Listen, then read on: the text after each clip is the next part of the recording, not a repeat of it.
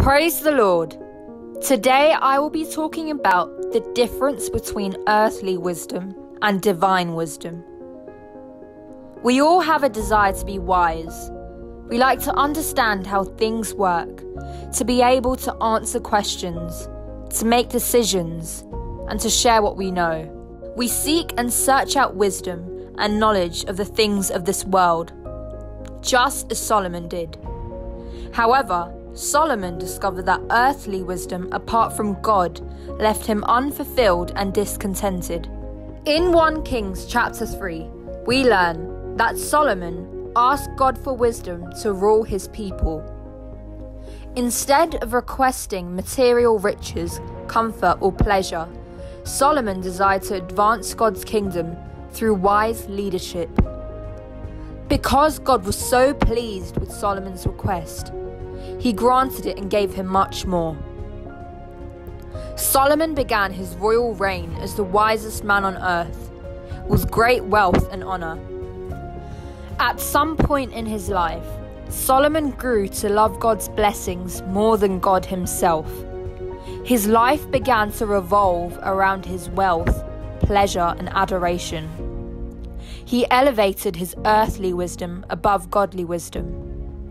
Solomon forgot that it is the wisdom of God that answers our every need and gives us true perspective on life's deepest questions. According to James chapter 3, verse 17, "But the wisdom that comes from heaven is first of all pure, then peace-loving, considerate, submissive, full of mercy and good fruit, impartial and sincere." Earthly wisdom appeals to the senses and the emotions. In contrast, the wisdom that is from God reflects Him.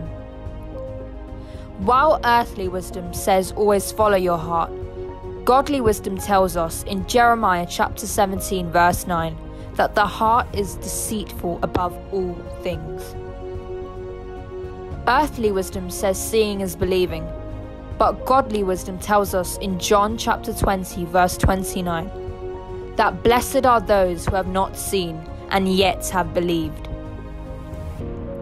While earthly wisdom says love your family and friends, godly wisdom tells us in Matthew chapter 5 verse 43 to 47 to also love your enemies and bless them. While earthly wisdom says there are many ways to God, godly wisdom tells us in Acts chapter 4 verse 12, there is only one way to God, Jesus Christ.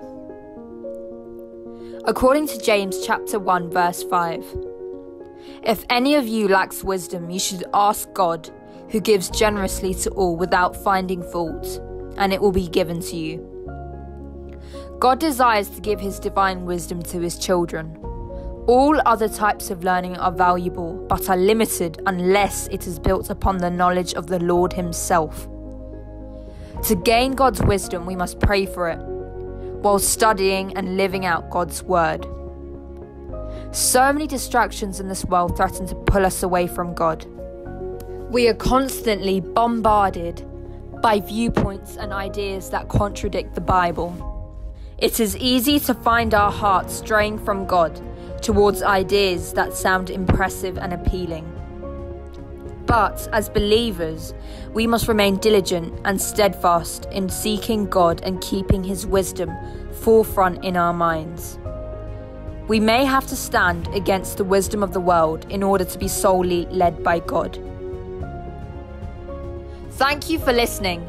I am Augustine from Kadosh Marian Ministries.